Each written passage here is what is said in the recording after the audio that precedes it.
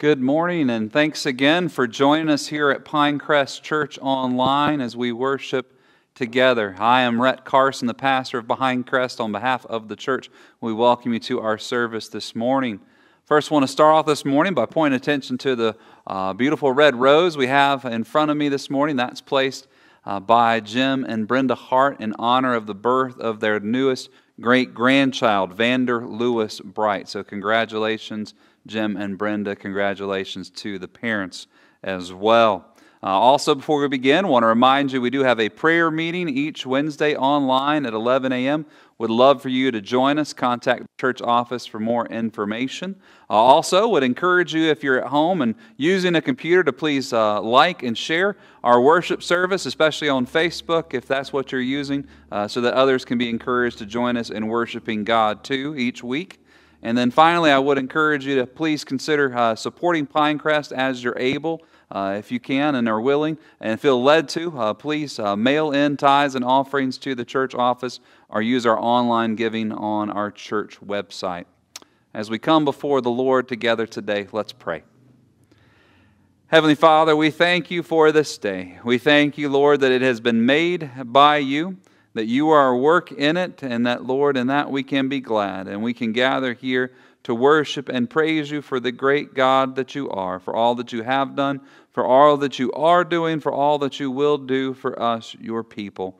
Help us, Lord, in this hour to worship you in spirit and truth, to be reminded of all of the gifts you give us, to be reminded of the hope that we have, not just in this life, but in the life to come, and to be reminded of your great Savior, our great Savior, your Son that you have given us, and our helper and comforter, the Holy Spirit. We pray all this in the name of that great Savior, Jesus Christ.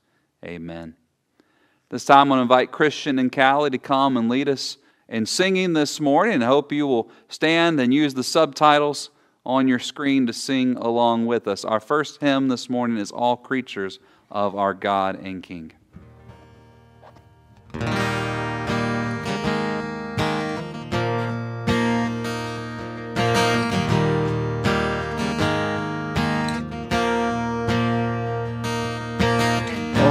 Creatures of our God and King, lift up your voice and with us sing. Hallelujah, hallelujah. The burning sun with golden beam, the silver moon with softer gleam. Oh, praise Him. Hallelujah, hallelujah, hallelujah.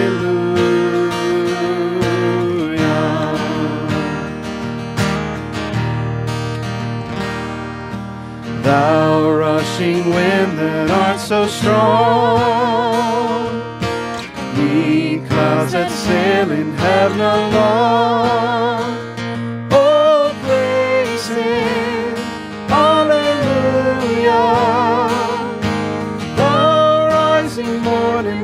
Rejoice,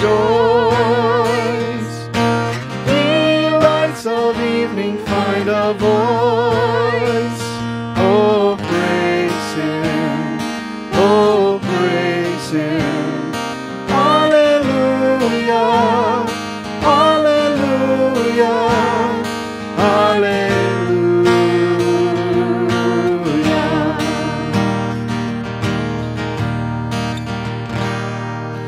Thou flowing water pure and clear,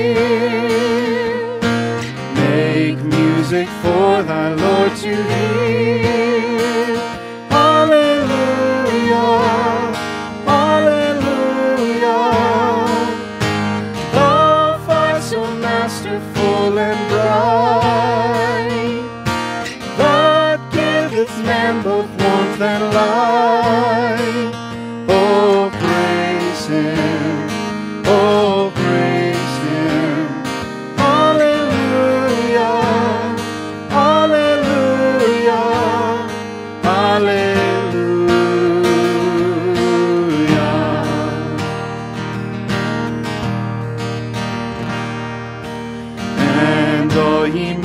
of tender heart,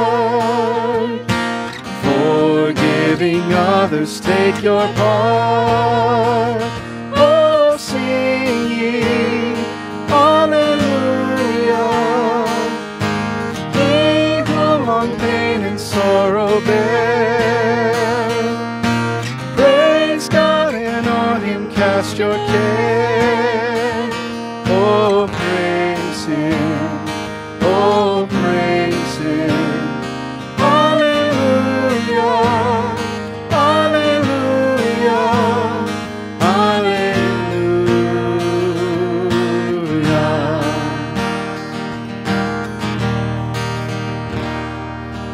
Let all things their Creator bless, and worship him in humbleness. Oh, praise him, hallelujah. Praise, praise the Father, praise the Son, and praise the Spirit, three in one. Oh, praise him, oh, praise him. Hallelujah, hallelujah, hallelujah.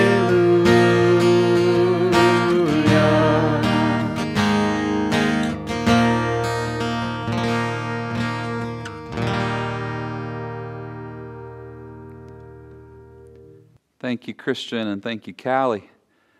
As we continue our time together this morning, we want to spend some time before the Lord in prayer. I don't have time to go over every prayer request. We do have several members with operations and procedures this week, so please keep them in your prayers. If you'd like more information, please sign up to receive our church's prayer email. I would highlight that please be in prayer for Jeff Allers, one of our missionaries, broke his foot this week, and we're thankful he was able to have surgery. Please pray for a quick recovery. He and his family are planning to head back to Germany in July, and so he'll need to recover quickly to do so. Also, I'd ask you to please say a special prayer for Sally Burns. We've been praying for her. She needs heart surgery, but that could put her kidney at risk. So she is in Cleveland Clinic right now, and so we want to pray for her that she would be able to have this procedure to heal her heart, and it would be a safe procedure, and that God would use it to heal her and restore her for years to come. Let's go to the Lord in prayer. Heavenly Father, we come to you on this day, and we thank you for your love. We thank you for your faithfulness. We thank you, Lord, that no matter what place we find ourselves, and no matter what thing we might be dealing with in our life, that you are there. You are in control, and you have the power to work all things together for good. You have the power to strengthen us. You have the power to deliver us. You have the power to give us peace until you choose to do so. So help us, Lord, to trust in you. Help us, Lord, to turn to you. Help us, Lord, to praise you for who you are and all that you are doing for us. Father, we do lift up our concerns to you on this day as well. We do pray, Father, for this world. We pray for the many people who are under the effects of the coronavirus. We thank you, Lord, for good news and good hope that comes out every day. But Father, as we continue to see this disease spreading, we pray, Lord, for its end. We pray, Lord, for a cure and a vaccine. We pray, Lord, that it would just be miraculously removed, Father, from our presence, and we would have to deal with it no longer. Father, please watch over those who are suffering at this time. Heal them from this disease. Please protect those who are taking care of them, whether they be medical workers or their family. Please watch over those that are working in our land and the small businesses. And we pray, Lord, that you will keep them safe. And Father, see them through these times and restore our nation's economy. We pray for wisdom to the leaders of this land. We pray for wisdom to the leaders of our churches, Father, as we seek to reopen. Help us, Lord, to do so, and help us, Lord, to be able to do so safely. Father, we also pray for many that are dealing with other things at this time. We pray, Lord, for their grace and for your grace and your protection to be upon them. We pray especially for Sally Burns, that she would be able to receive the heart surgery she needs, and Lord, you would see her through this and restore her in her heart. We thank you for the recovery already and the successful surgery of Jeff Allers, and pray that you would continue to help him recover. We pray, Lord, also for many who are dealing with other physical ailments. And Father, we pray for Shirley Lamb. We pray, Lord, for also on this day for Gwen Hicks. And Father, we pray for Carol Pertica and the many others on our prayer list as well. Lord, be with us. Guide us. Help us to turn to you. Be with those requests, Lord, that we don't know how to put into words and lift up to you today. But Lord, you know what they are and what we need. Be, Lord, with those requests that I am not aware of today, but you know weigh upon the hearts and minds of those who are listening. Help them, Lord, to know that you are with them. Help them, Lord, to know that you hear them. Help them, Lord, to know that you will work all things together for good. Help us, Father, to see you at work and to give you the thanks and to give you the praise. We pray this in the name above all names, the name of Jesus Christ, our Savior and Lord. Amen.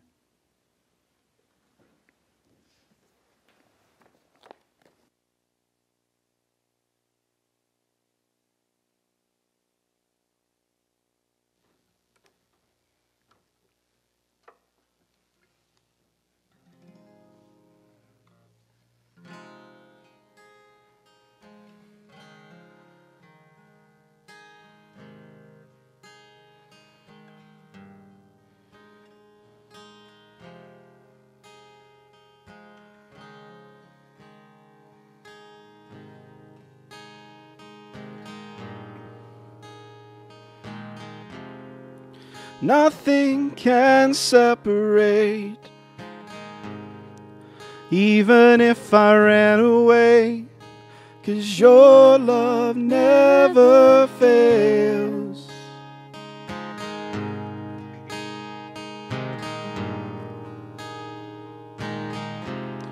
I know I still make mistakes, but you have new mercies for me every day. 'Cause your love never fails.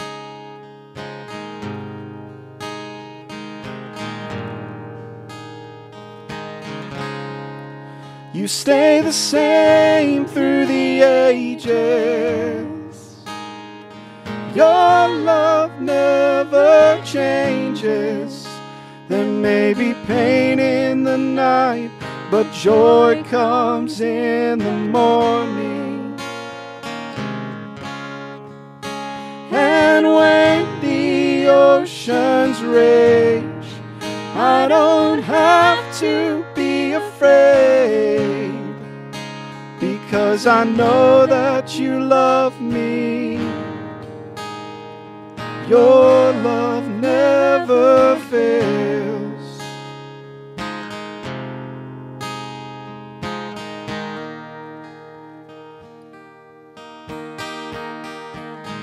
The wind is strong and the water's deep, but I'm not alone here in these open seas, 'cause your love never fails.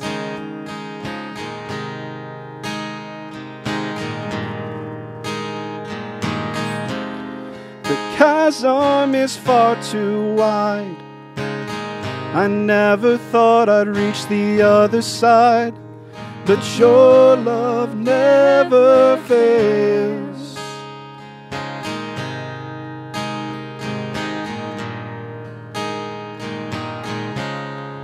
You stay the same through the ages. Your love never changes. There may be pain in the night, but joy comes in the morning. And when the oceans rage, I don't have to be afraid, because I know that you love me. Your love never fails, because I know that you love me. Your love never fails.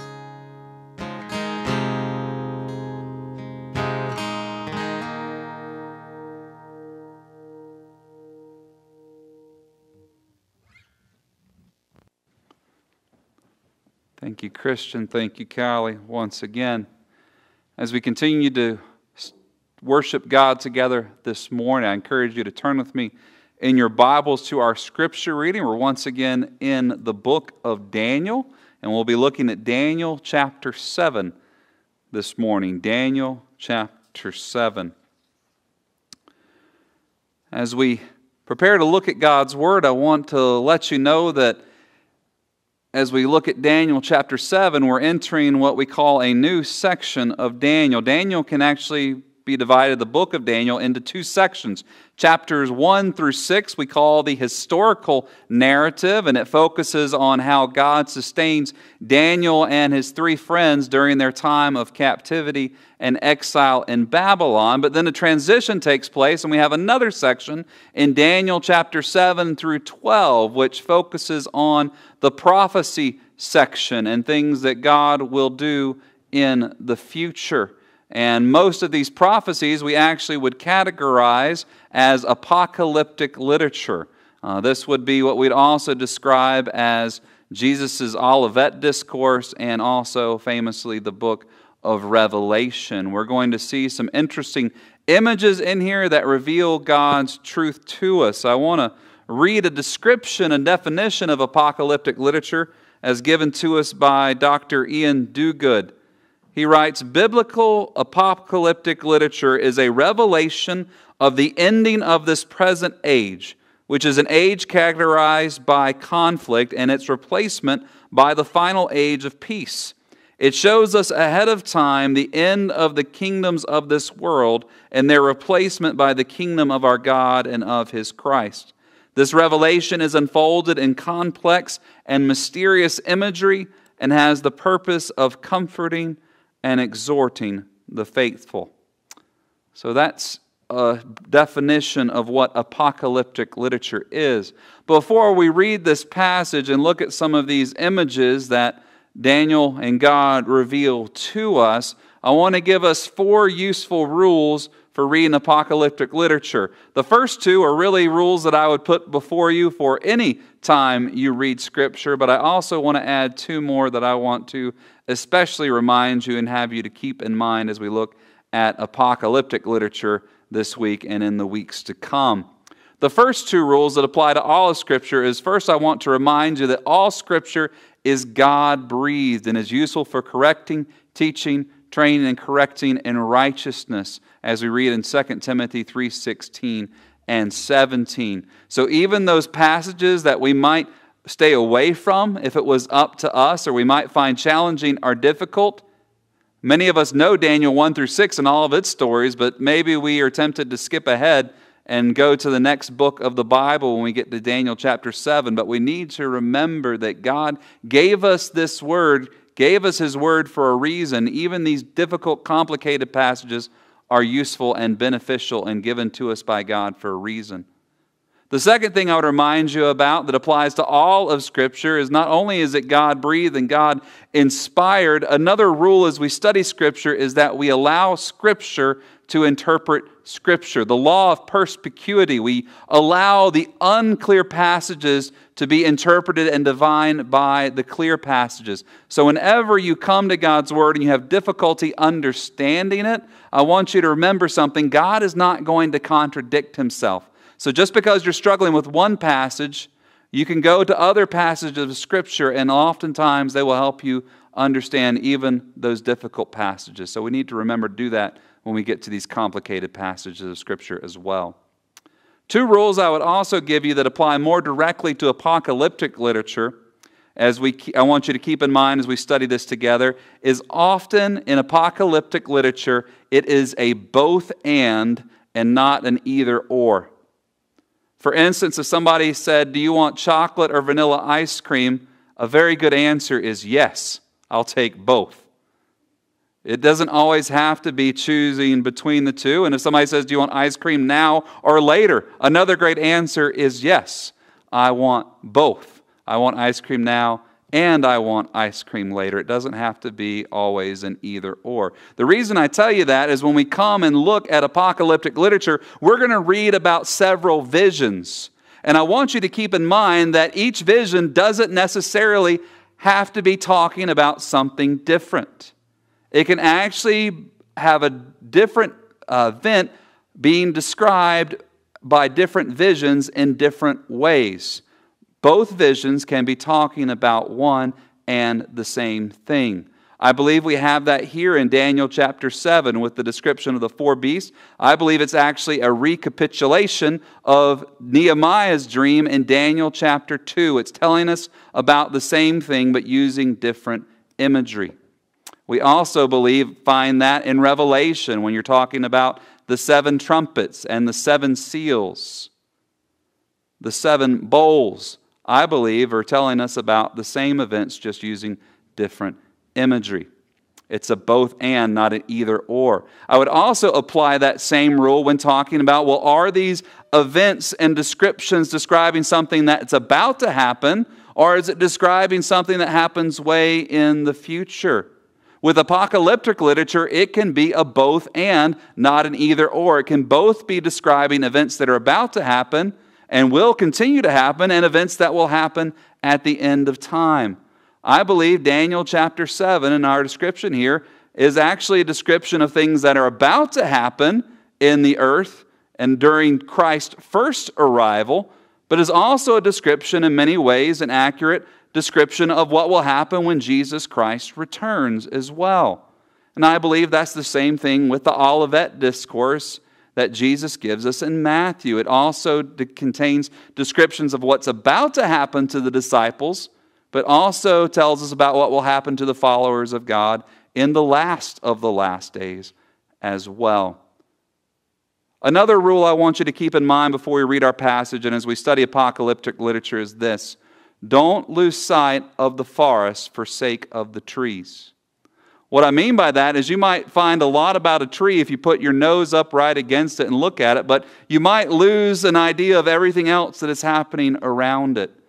We as humans, especially when we get to these apocalyptic literature, we can get so focused on one tiny detail that we want to understand and figure out. And we begin to debate with each other about it, that we lose sight of the theme and what we're supposed to really take away from the passage. God may not have revealed exactly what each tiny detail means, and we need to be okay with that. We need to make sure that we, first of all, comprehend the big message and the big picture that God wants us to see in this passage. And for instance, as we turn to Daniel chapter 7 through 12, if we look at the big picture and the big theme, we might be confused by the details, but we should be able to see clearly the same theme in these chapters as we saw through chapters 1 through 6. The two themes that it is important to remain faithful to God in difficult circumstances. But then the even bigger theme, that God is faithful to us in difficult circumstances. So with those few things said, let's turn now to Daniel chapter 7. This is a vision given to Daniel not after chapter 6, but actually during the reign of Belshazzar, Nebuchadnezzar's grandson, who was ruling over Babylon. And I don't have time to cover this entire chapter today, so we're going to look at Daniel chapter 7 and 8 over the next 3 weeks together. Today I'm going to focus on the four beasts of Daniel chapter 7 and their defeat by the Ancient of Days. Next week we're going to focus in on the Son of Man description given in Daniel chapter 7 verses 13 and 14. And then in 2 weeks we're going to focus in on the small horn of the fourth beast, as we also study the small horn of the goat in Daniel chapter 8. So if I don't cover something today, hopefully I'll be able to get to it in the weeks to come. Let's go to God's Word, and as I read Daniel chapter 7. In the first year of Belshazzar, king of Babylon, Daniel saw a dream and visions of his head as he lay in his bed. Then he wrote down the dream and told the sum of the matter. Daniel declared, I saw in my vision by night, and behold, the four winds of heaven were stirring up the great sea, and four great beasts came up out of the sea, different from one another. The first was like a lion, and had eagle's wings. Then as I looked, its wings were plucked off, and it was lifted up from the ground and made to stand on 2 feet like a man, and the mind of a man was given to it. And behold, another beast, a second one, like a bear. It was raised up on one side. It had 3 ribs in its mouth between its teeth, and it was told, Arise, devour much flesh. After this I looked, and behold, another, like a leopard, with 4 wings of a bird on its back, and the beast had 4 heads, and dominion was given to it. After this I saw the night visions, and behold, a 4th beast, terrifying and dreadful and exceedingly strong. It had great iron teeth. It devoured and broke in pieces and stamped what was left with its feet. It was different from all the beasts that were before it, and it had 10 horns.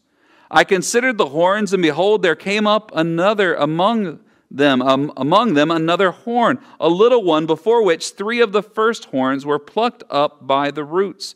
And behold, in this horn were eyes like the eyes of a man, and a mouth speaking great things.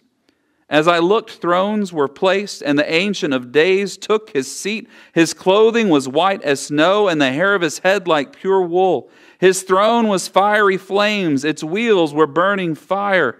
A stream of fire issued and came out from before him.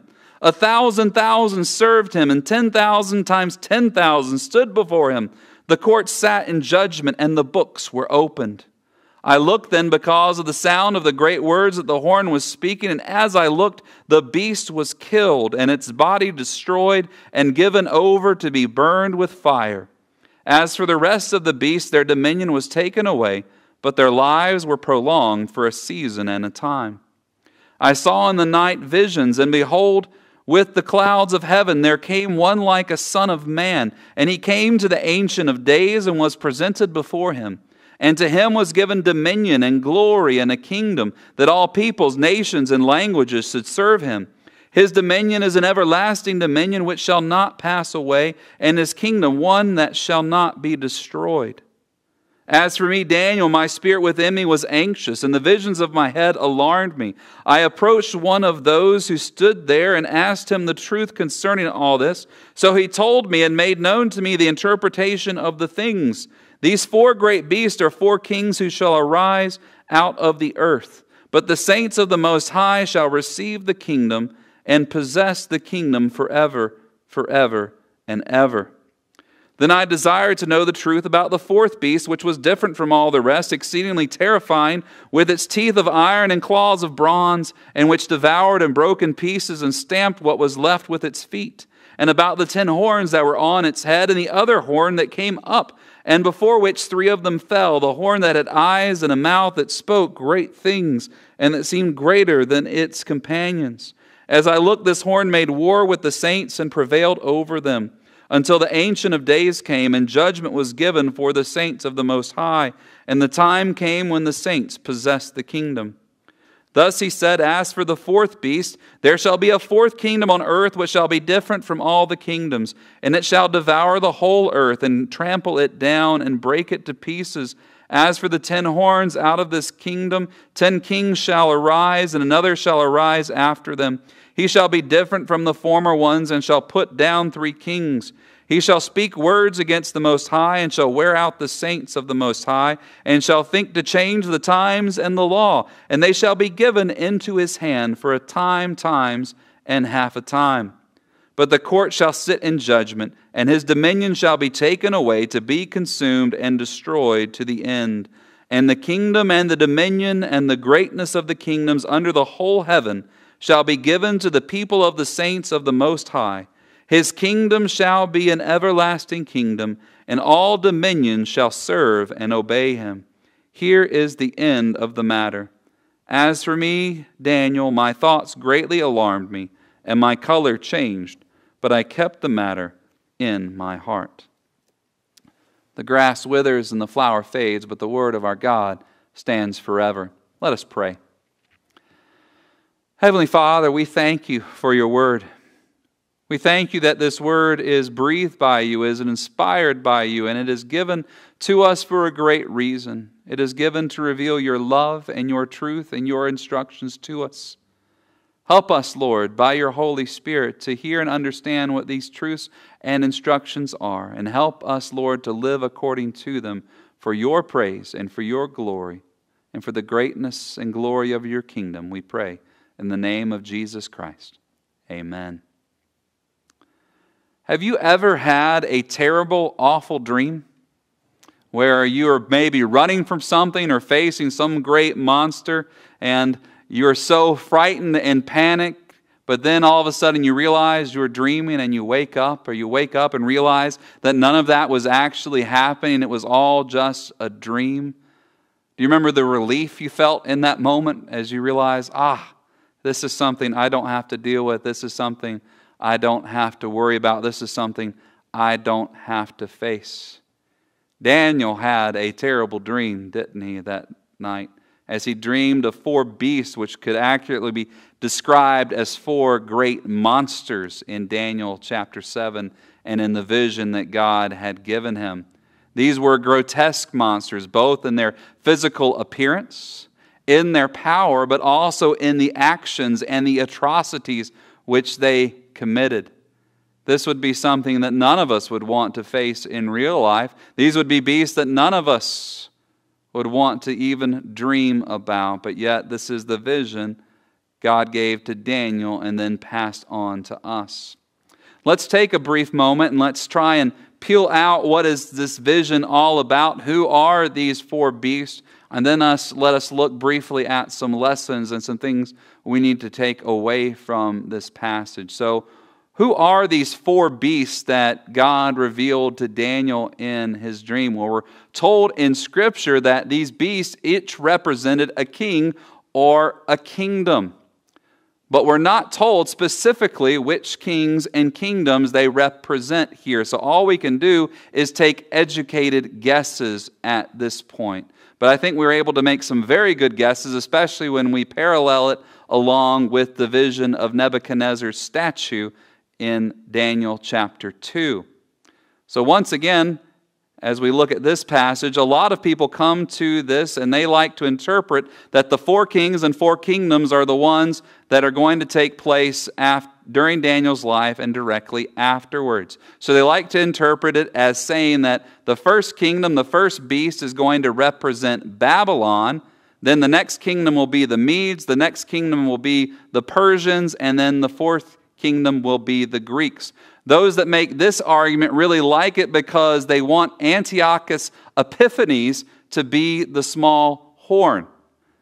However, I really like interpreting this passage much like I did Daniel chapter 2 and saying that the first kingdom is the Babylonians, the second kingdom is the Medians and the Persians combined, the third kingdom is the Greeks, and the 4th kingdom is the Romans. The reason I prefer this is because I believe that these beasts more aptly describe each of those empires in what God reveals to Daniel in these visions, but also especially because when does the stone come in Nebuchadnezzar's statue dream? When does the Son of Man arrive on the scene, which we interpret as Jesus Christ? It's not during the Greeks, but it's during the 4th kingdom, the Romans. So let's take a moment and let's look at these descriptions and let's talk about reasons why I think they aptly describe these empires. Now, one thing I want you to know right out front is I'm not that smart. Okay, I didn't come up with all these ideas myself. I was smart enough to buy a book and read the writings and discoveries of people much smarter than me, and so I'm passing on those descriptions to you today that I found useful in helping me arrive to where I am today. So let's look at these beasts one by one briefly. First of all, we're told the first kingdom is described as a lion with eagle wings. I think that's a very apt description of Nebuchadnezzar and the Babylonian Empire. Why do I say that? Well, first of all, this first kingdom is also the first kingdom of Daniel chapter 2, where we're told specifically by God that the gold head was Nebuchadnezzar and the Babylonians. I think this is also an apt description because we are told in Jeremiah 49, there he, the prophet, describes Nebuchadnezzar as, guess what? A lion, and then later on as an eagle. I also like going with Babylon and Nebuchadnezzar here because what do we say are told happens to this first beast? We're told it is given the mind of a man. And isn't that what we read about and studied in Daniel chapter 4 at the humbling and then the restoration of Nebuchadnezzar, who for a time thought he was a beast, but then was given the mind of a man. Let's now look at the second beast. The second beast, we're told, is described as a bear raised up on one side. I believe this is an apt description of Media Persia. Why do I say that? Well, it could mean that the bear standing up on its side, or larger on one side, means that it's standing up ready to pounce. But another way of seeing that is to say that one side of the bear, like its right side, was stronger than the left and larger than the left. This is actually the same description we have in the next chapter, chapter 8, when we're describing the ram. He has one horn that is larger and stronger than the other. This is a fitting way to describe the Medes and the Persians, because the Mede side of the empire was much weaker and smaller than the larger and stronger Persian side. It is also an apt description of Cyrus and the Persians, because we're told that what was in the bear's mouth? 3 bones. Well, did you know this? King Cyrus had to defeat 3 kings in order to come to power over the Median Persian Empire. And also, after he came to power, guess what Cyrus did? He defeated 3 kingdoms: the Babylonians, the Lydians, and the Egyptians. So once again, this is an apt description of the Medes and the Persians. Let's take a moment and let's look at the third beast. That beast is described as a leopard with 4 wings and 4 heads. To me, this makes sense in describing Alexander the Great and the Greeks. What would a leopard with 4 wings be able to do? It would be able to move and hunt very quickly. What do we know about Alexander the Great? He was able to conquer the known world very quickly. In fact, he was able to do so by the age of 32. And then what happened to his empire? It was divided into, guess what? 4 separate kingdoms. Once again, an apt description of the third beast when we apply it to Greece. Then the fourth beast, what description are we given there? We're given a description of a beast that really can't be paired with any other animal. It is an atrocity. It is something that can't be described, with teeth of iron and claws and 10 horns. This makes sense as Rome. Once again, we see a parallel with Daniel chapter 2. We're told that the feet of the statue were iron. Here we're told that the teeth of the beast are iron. And this beast was different, we're told. It had than the rest. Another way to interpret that would be to say it had more power.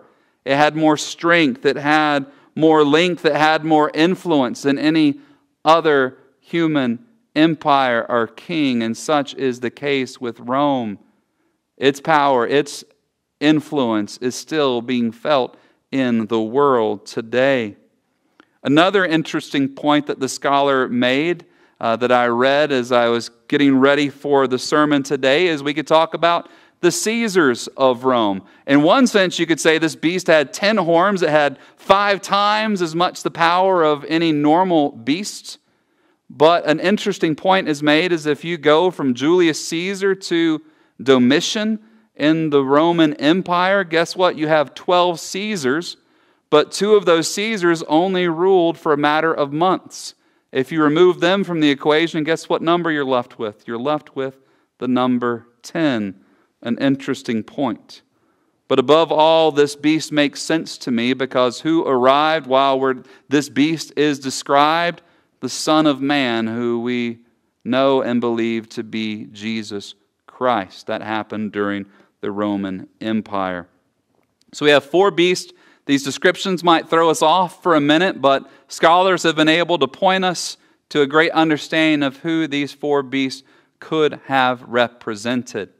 But as I mentioned to you earlier, I don't want to get us too caught up in the details. Even if you read another commentary that takes a different take on this passage, I think there are 4 important truths and 4 important lessons that we can all take away from this. I've got 4 lessons because there were 4 beasts. I thought that would only be appropriate. So let's look at 4 lessons, 4 themes, 4 things that we can clearly take away no matter how and who we interpret these beasts to represent. The first thing I want you to learn as we look at Daniel chapter 7 is this: God is in control. Daniel chapter 7 teaches us very clearly that God is in control at all times and in all situations. Many times we may feel that God just created the world and then abandoned it, but the Bible reveals something very different. It reveals that the entire time God is on His throne, God is reigning, God is in control of each and everything. Even the monsters that we face, God is in control. A very interesting thing happens in this passage. Remember that we're told that the sea opens up and the 4 monsters came out? But who opened the sea? We're told it was the winds of heaven. God saw about the creation of these monsters, and God will see about the end of these monsters. They will come and go. God continues to reign. God continues to rule. God is in control. Brothers and sisters, whatever difficulty, whatever monster you're facing today, don't believe the lies of the devil. God hasn't abandoned you. God hasn't forgotten about you. God is still in control. These things will pass. God and His reign will continue.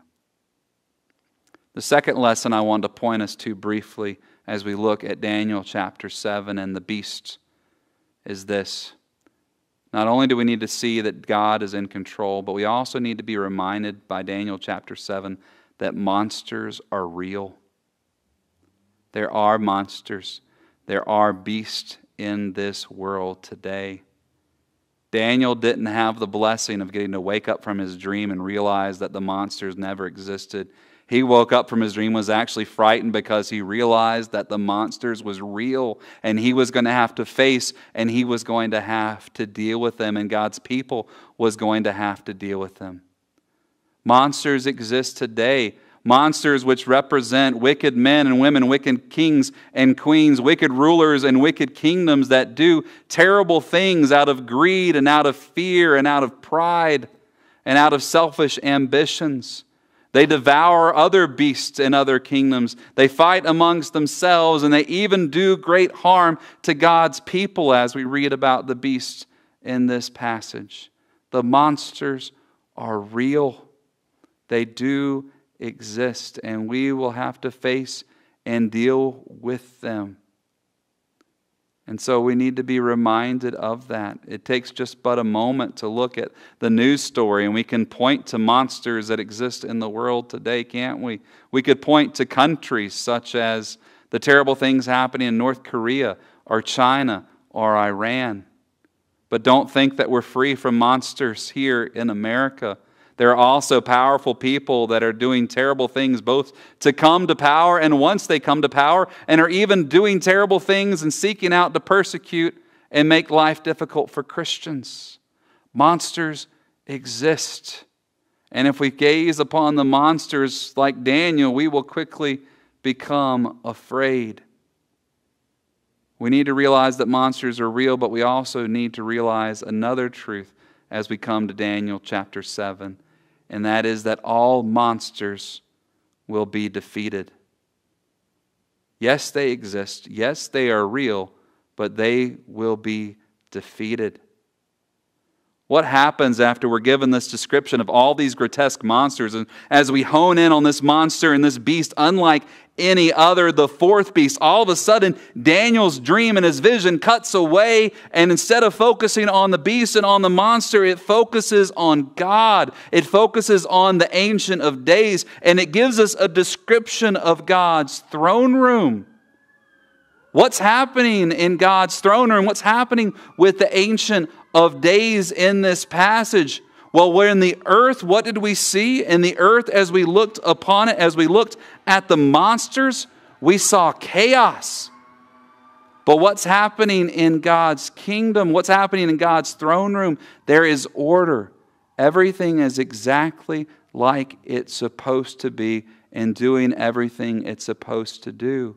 What happens when we turn our gaze to the earth? What happens when we turn our gaze to the monsters? We see injustice. These beasts are getting away with things they should never be allowed to get away with. But what happens when we cut and we look at God, the Ancient of Days, and His kingdom? Justice is prevailing. God is opening the books and about to enact justice on everyone. What happens when we look at the monsters? What happens when we look at the beast and we look at the earth? We have fear, don't we? But what happens when we look at God and the Ancient of Days? We have hope because we see that God is a warrior and His throne is described as a fiery chariot. And at any moment, God is going to go to war and bring down and defeat every beast and every monster. In fact, we see right here in Daniel chapter 7, the war between God and this fourth beast that no one else on earth could handle. And it is the most anticlimactic battle ever. A current superhero movie that's out and many people know of talks about a being that's so powerful that all he has to do is snap his fingers and everyone is brought to their knees. But here in the Bible, we're given a description of God. He doesn't even have to snap his fingers. He just has to will it. And what happens to the beast? The beast is instantly destroyed and thrown down and burned and can do nothing and can put up no fight against God, the Ancient of Days. Such is the overwhelming power of God over any monster and any beast in this world and that will ever be in this world. God is in control and God will defeat every monster. All He has to do is will it. My mind is immediately cast to Jesus and His disciples on the lake in Matthew chapter 8. Do you remember the storm that comes? And then the rain is pouring, the wind is blowing, the waves are crashing into the boat, and all the disciples think they're about to sink, their lives are gone. This is probably how Daniel felt as he looked at the four beasts and monsters coming out of the sea. But what did the disciples do? They wake up Jesus, and Jesus says, "Be still." Instantly, the storm clouds are gone.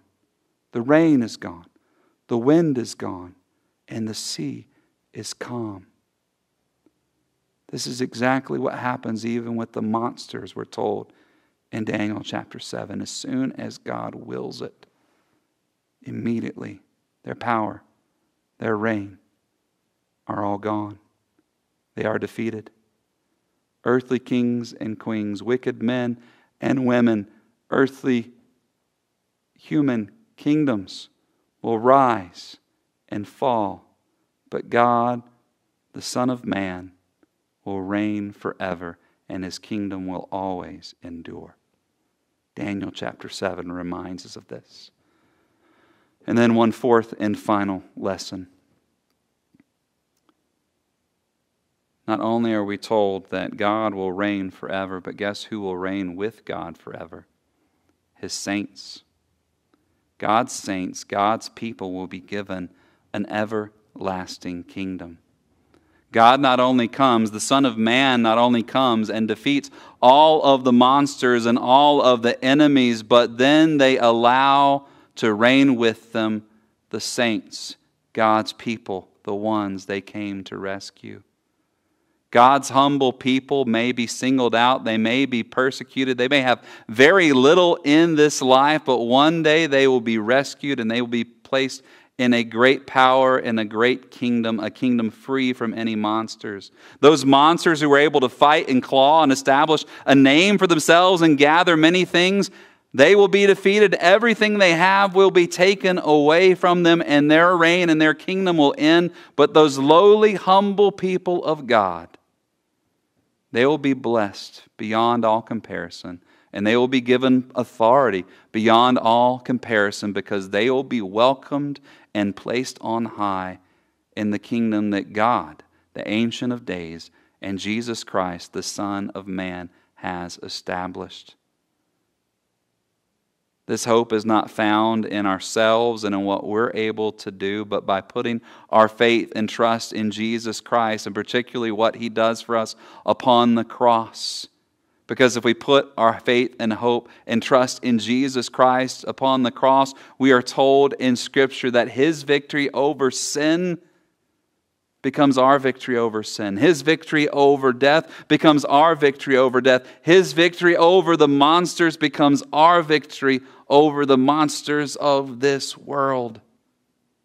We will be saved and we will be placed on high.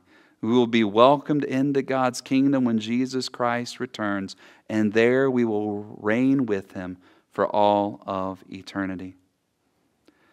Brothers and sisters, we are getting into some complicated passages in Daniel chapter 7, but I hope you realize and see the beautiful truth of God even in this passage. There are monsters in this world, but we don't have to fear them. Not because they're not real, and not because we're stronger than them, but because our God and our Savior are stronger. They have defeated them, they will defeat them, and their victory will be our victory if we put our faith and trust in Jesus Christ.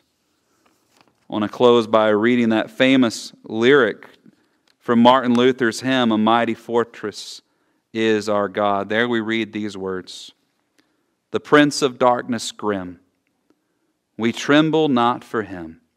His rage we can endure, for lo, His doom is sure. One little word shall fell Him." Let us pray. Heavenly Father, we thank You for this day, and we thank You for this time together. We thank You for the truth of Your word that is reality in this world today. Yes, they are monsters, but by Your power and grace, the monsters we face are defeated. We are forgiven, we are Your child, and we will live and reign in Your kingdom forever when Your Son, our Savior, returns. What a great and glorious day that will be. Come quickly, Lord Jesus, we pray. Come quickly. Amen. As we conclude our time together, let's stand and sing once again. This time, Callie and Christian are going to lead us in singing "For All the Saints." I encourage you to stand and sing with us at home.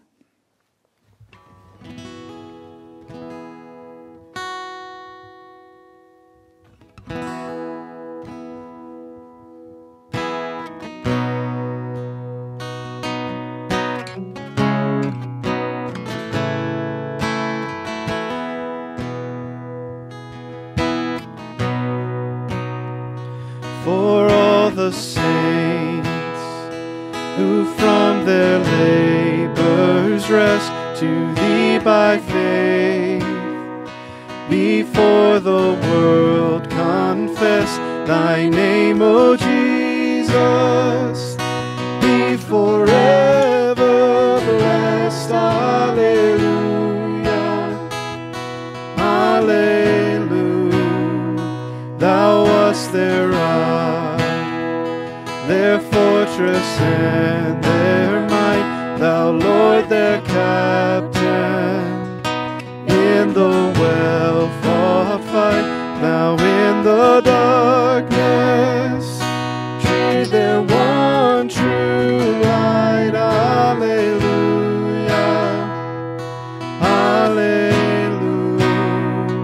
Oh, may Thy soldiers, faithful, true, and bold, fight as the saints who nobly fought of old, and win with them the victor's crown of gold. Alleluia, Alleluia. The golden evening brightens in the west, soon, soon to faithful warriors comes their rest. Sweet is the calm of paradise, the blessed. Alleluia,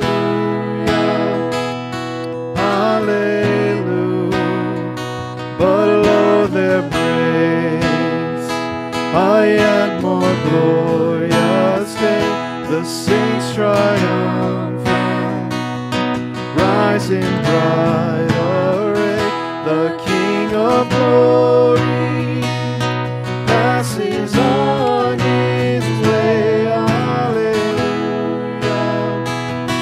hallelujah. From earth's wide bounds, from ocean's farthest coast, through gates of pearl, streams in the countless hosts, singing to Father, Son, and Holy Ghost. Hallelujah, hallelujah.